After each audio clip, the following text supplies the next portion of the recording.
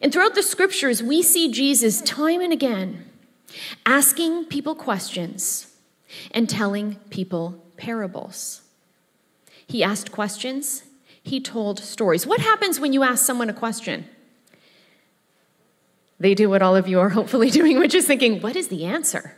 And that's what we want to do. We want to engage the mind of the other person. The advantage that we have is the truth is written on their hearts. So instead of getting up on a soapbox and preaching, all we want to do is ask a question to draw the truth out rather than push it in. And questions are powerful at doing that. Stories are also powerful because they activate the imagination. A principle, when told in isolation, may be difficult for someone to embrace. But when they see that principle lived out in a story, a set of circumstances they can relate to and understand and imagine, suddenly it's easier to embrace the principle.